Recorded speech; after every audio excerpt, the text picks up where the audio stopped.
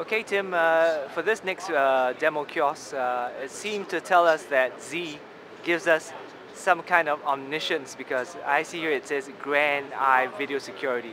Does it give us omniscience? Well, not exactly, but it does give our customers the ability to develop some quite innovative products.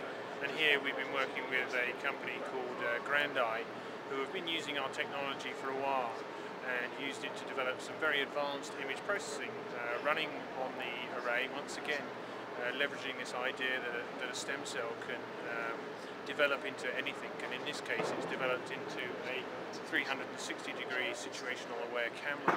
So as you can see in this demonstration, they have a camera with a fisheye lens which warps the image, and the processing technology that we're able to employ de-warps that image and does some analysis on that before sending it over the network to be viewed by an operator or recorded to tape.